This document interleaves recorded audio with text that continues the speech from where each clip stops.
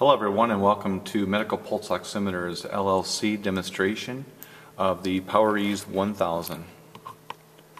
The PowerEase 1000 comes in a nice little belt type case. It's very hard. It includes the case as well as the oximeter and the lanyard.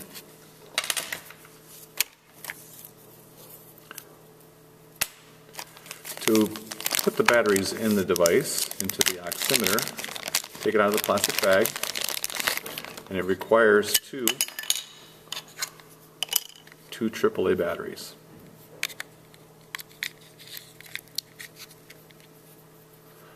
Just follows, there's a diagram on the inside. Place the case. And then there's a plastic film that you'd normally take off here. And when you're ready to use the device, insert your finger, press the button,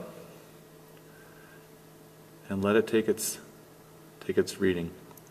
This device right now is showing that my pulse is 84 and my oxygen saturation is 98.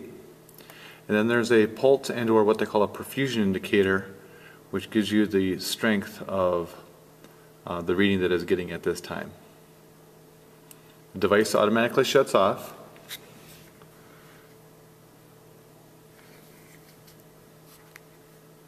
We've tested that here in the warehouse at Medical Pulse Oximeters. We were able to drop this particular model about 17 times onto a concrete floor from 4 feet, and it maintained and operated all the way through that. On the 17th time it actually started to fall apart.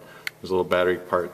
This little part right here came off, and we were able to repair it, but it is a very durable device, and it retails normally at $79.95, and we have them on sale right now for $38.95.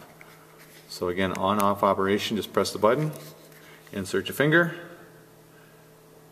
and within a second or two you'll get the reading.